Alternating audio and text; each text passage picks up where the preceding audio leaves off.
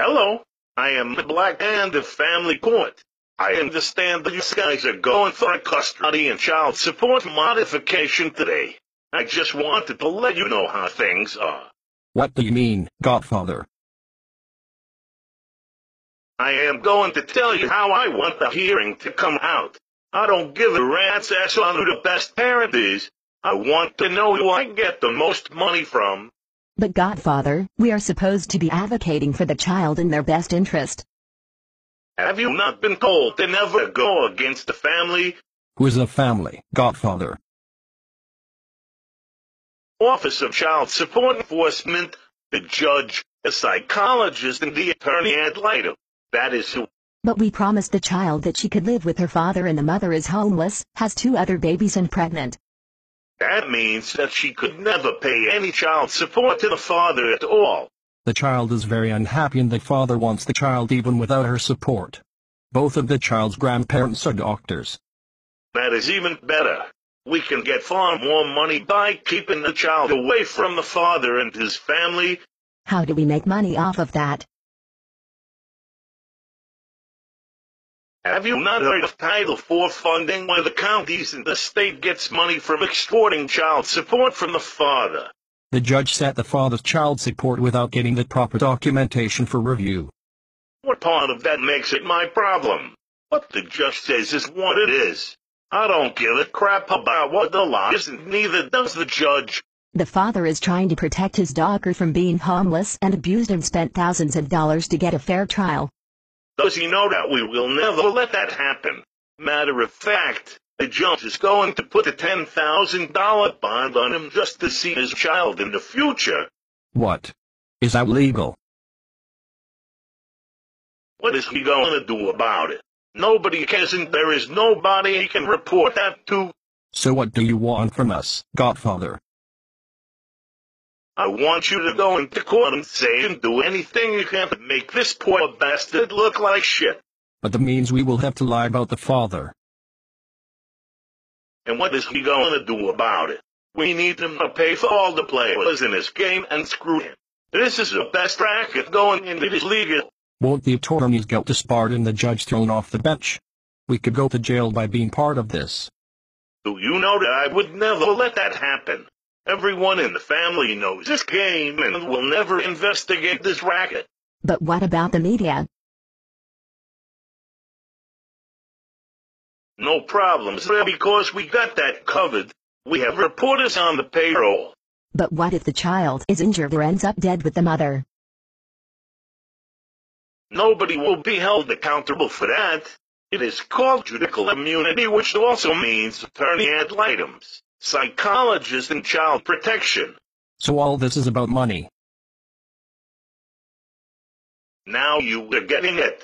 For every dollar we collect in child support from the father, the government gives us up to $1 to match it. Where does this money go? Does it go to enforce the visitation rights of the father when the mother refuses to let him see or talk to the child? God, no. This money is our secret money. This money goes to the Booze and Hooker Fund. What is the Booze and Hooker Fund? The Booze and Hooker Fund is money that we can spend without having to account for it, and we are talking about millions of dollars. Who knows about these funds? Not many people do, and we want to keep it that way. But how can we protect the child through all of this? This is an innocent child. We got that covered too. See, if we run the father off and jail him for not paying child support, we can take all the kids out of the abuse and neglectful home. But the father cannot pay child support if he's in jail. That is okay.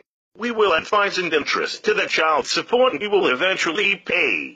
The Bradley Amendment helped us make sure that will happen. What is the Bradley Amendment? The Bradley Amendment says that the father will pay even if he is a hostage on foreign land, in a coma or in jail. We never dismiss back payments. What?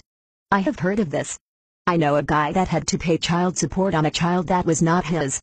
When he proved it was not his, they would not dismiss what they said he owed. That is right, little lady. And no, I am going to tell you that we are not entirely heartless bastards. How are you planning to do that? Once we have run off the father, we will turn on the mother and take all the kids into foster care. Why? We get more money from the Title IV funds to run the corrupt foster care system. We will make the mother jump through unreasonable hoops to get our children back. I see. So the psychologist, attorney Adilatens and others can make money off their services. That is correct. When the mother cannot do all these things, we start looking for adoptive families for the children. The father is no problem as we have put him out. Oh my God. Why would you do that? For each child we adopt out from foster care, we get $4,000 to $8,000 a child from Title IV money. Is one of the children handicapped? One of the children is having trouble with speech and is a bit delayed. Great news. With the help of the child psychologist, we can label that child as special needs and get $8,000 when we adopt him out. But why don't we help the child now? He is living in abuse and that is why he is delayed. That is not my problem. My job is to fund the Booze and Hookah Fund by collecting child support money through any means and adopting out children. What is our next step? What is our next step? You have to contact the judge, the attorneys, and the psychologist to make sure that this comes off without a hitch. The father has an attorney that is newly out of law school and I don't think she knows how this works.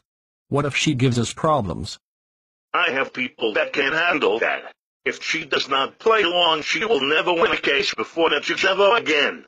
That makes sense because there are only a few family judges in this county and she cannot avoid him. You are correct again. So, you have your orders and do not let me down. Poor father will not know what even hit him. Make sure that any evidence the father has is thrown out of court. We do not want to bother the appealing court. Again, tell me why that Judicial Disciplinary and Attorney Disciplinary Committee will not take action if the father complains. It is because they are a member of the mob. That stands for members of the bar. They will protect their own and never find corruption. That is the way it is and will be. All these agencies have access to the Booze and Hookah Fund, so we do not have to worry. We can launder this money through phantom programs. What are phantom programs? These are programs that look good on paper and tell everybody what they are doing for the good of society. Are they providing any benefits in these programs? Maybe for a couple of people. But if anyone asks the programs for help, the program will tell you what they do not deal with just sort of problem. I guess we need to go as we have our work cut out for us. Do not let me down as we need a steady cash flow, and without my soldiers that could not be possible.